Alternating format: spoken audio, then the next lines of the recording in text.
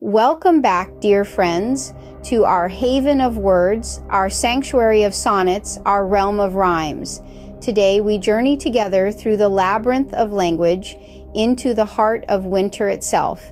Imagine the first snowflake of the season, a crystalline wonder spiraling down from the heavens.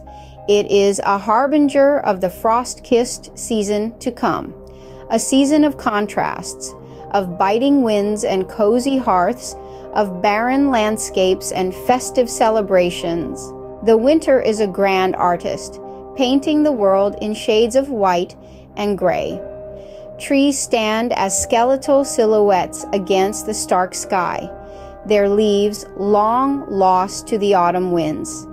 Each branch is a testament to resilience, a promise that life persists even beneath the frost. Listen closely and hear the silence of the snowfall.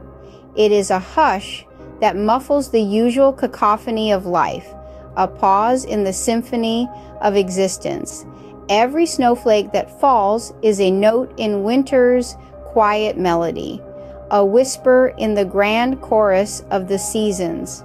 Winter is the season of introspection, a time to retreat indoors, to gather around the warmth of the hearth. It is a time for stories and songs, for shared laughter and hushed conversations. In the heart of winter, we find a warmth that goes beyond the physical, a warmth that resides in the company of loved ones and the comfort of familiar traditions. And then, just when it seems winter will never end, the first signs of spring appear, a single bud daring to bloom, a bird daring to sing.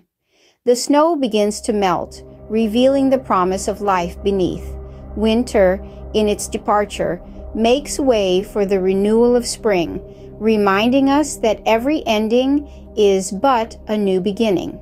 Thank you for joining us on this poetic journey through winter's wonder.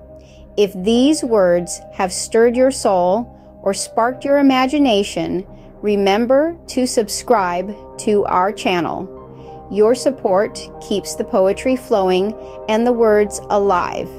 Hit that like button and ring the bell to ensure you don't miss our next exploration into poetry's vast expanse.